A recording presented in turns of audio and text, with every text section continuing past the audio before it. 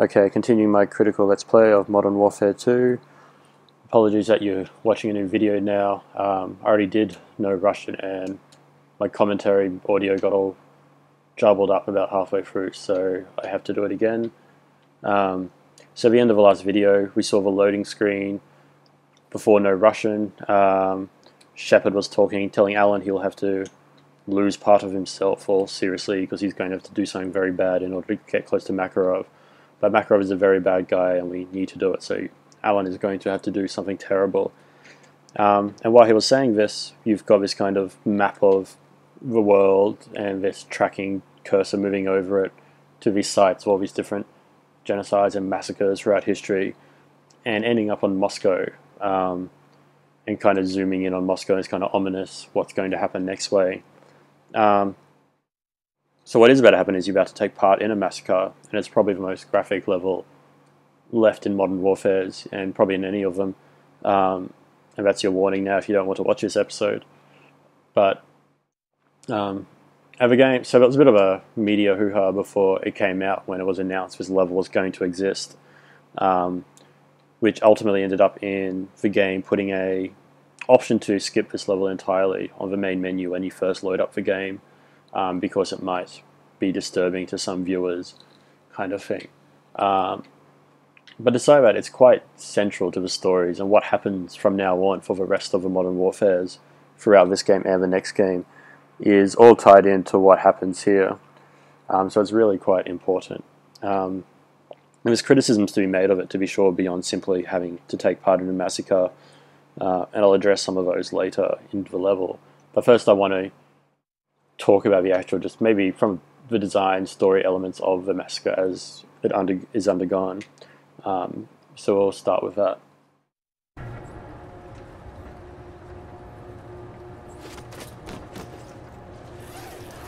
So you can hear these zips, bags being opened, guns being loaded and put together. And then it says No Russian. Screen's still black, which is quite rare. We're at Zakhaev International Airport, which is interesting for bad guy from the first game. Remember. It starts and we see Makarov, the main bad guy for the rest of the games, and he says No Russian. And it's not particularly clear what he means by that. We find it later because none of us are meant to speak any Russian on this level. And then a massacre starts. And it's kind of like, you know it's coming, you probably read the press before the game came out, you saw it in the media, even the loading screen suggested it was happening, but to go from black in the elevator to seeing a bad guy, at that moment when you walk out before anyone seems to notice, it's just this really kind of, I'm really going to have to do this kind of moment. I love the kind of metal detectors going off, it's a nice little touch, like, the sounds of horrific part. And wherever you look here, there's, you know, different horrific things happening, like people surrendering and then getting gunned down anyway, or trying to run out of a bookstore. There's a much more horrific attention to detail in this game, in this level, than on other levels. And it's also one of a few parts where you've seen civilians. There's a lot more blood on this level than previous levels. There's people hiding in different stores. You could walk over that way and get one kind of story. You walk over this way, you'll get another.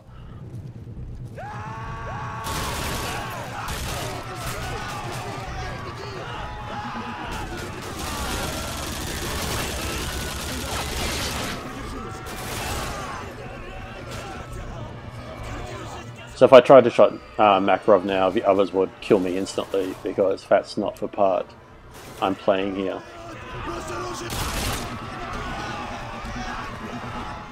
Which is one of the main criticisms people have made of this level, is that you can't stop the massacre. So I'll talk about it in a moment. I also want to point out this guy over here shooting down on the next level, where you can see everyone running to, which to me seems far more horrific than anything you actually can see. It's just him just shooting down into a barrel of people. The police try to stop us, but you just have a sense of how powerful we are. We have these massive machine guns. We move slow, and you know, we have these bulletproof vests on. Like, we're just this kind of unstoppable force moving through here.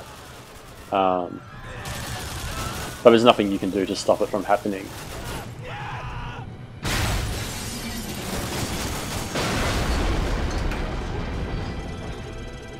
No, it's a power plant pot lady, man, power pot man.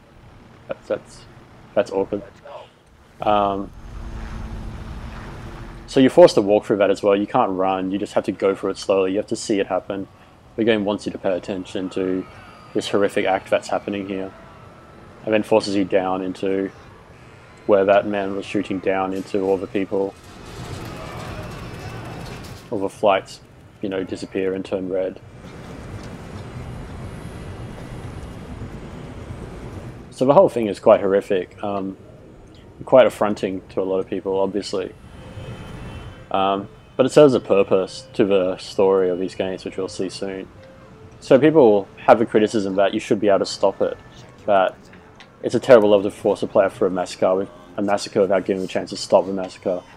But that kind of criticism, I think, kind of misses the point of what this game is doing, which is very much there are these characters, they're playing a role in the story, and you're just one of the actors. You don't have any say in what the story is. You just follow your stage directions and you do your orders. So to complain that you can't stop the massacre is, I think, to fundamentally fail to understand what kind of game this is and what kind of storytelling it's doing. So now the riot police have rocked up to stop us, and we have to battle our way through to escape after committing our terrorist act. So we're attacking a Russian airport and massacring lots of Russians. So what's happening here is essentially a terrorist attack to mobilize the military and essentially start a war. So in a strange way, it's actually just kind of the exact kind of false flag conspiracy theories people have about September 11, that, you know, the American government organized September 11 in order to justify invading Iraq and Afghanistan or whatever, which is actually exactly what happens here. We're kind of performing a terrorist attack on the Russians as Russians to justify a Russian-started war, which is a very weird. I don't know, video games always like to buy into super right-wing conservative theories because they make good military-themed stories, essentially.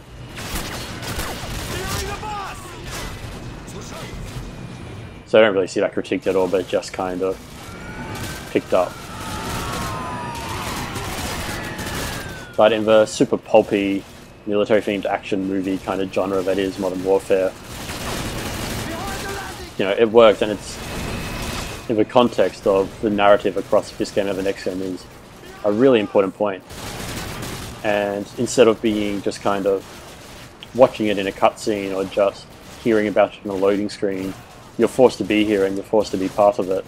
So later throughout the games, while you're constantly remembering that it all comes back to this point, you actually remember being here as a different character when it happened. Yeah, that guy's got a shield of steel.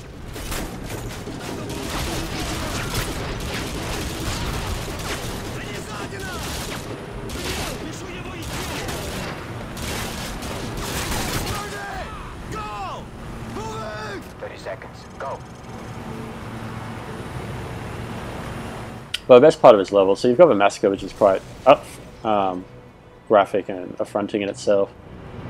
But the level kind of evolves well, and This way, let's go. it has a really great ending, I think, for what it is. So, you know, you've done this, you know, Alan's become a terrible person, you know, he's lost part of himself. But now, you know, hopefully now he'll get close to Makarov, and in the future he'll probably get his revenge. You know, he'll have his chance to destroy Makarov for what he made him do. We've sent a strong message with this attack, Makarov. That was no message. This is a message. And then suddenly he kills you. The American thought he could deceive us. When they find that body, all of Russia will cry for war. And so in that kind of final moment where the police find your body as an American after no Russian was spoken throughout the whole terrorist attack, it suddenly becomes clear that this terrorist attack on Russian soil is only going to work if they can blame the Americans for it. which is exactly what they were able to do purely because a player as Alan was there. This massacre go unanswered. It's gonna get bloody. Too right, mate. Now in the eyes of the world, they're the victims. No one's gonna say a word when the Russians club every American they can. So suddenly the Americans are the bad guys, and Now he's left thousands. it's our fault for being there because Shepard told us to be there. We're the only ones who know it was Makarov's up. Our credibility died with Alan. We need proof. Follow the shell. So Alan's dead. He had 2 levels. He had his kind of opening moment where we got introduced to him as just a soldier in Afghanistan. Then he had his moment to shine. He sacrificed, his humanity or whatever, and to be part of a massacre because he thought he had to do it. And then he just gets killed. So I think I like that twist at the end of that level where you do it, you're alright, I guess I have to do this, and then it was all for nothing. I think it's a really nice setup to, that kind of end of Act 1, kind of everything's messed up now, and forcing the player to be there to see it, and to be part of it.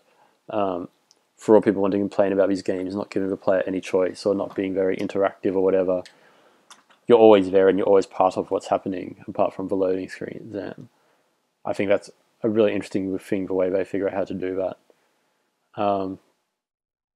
So really that's probably all there is to say on No Russian at the moment. It's going to return time and time again throughout the next 2 games.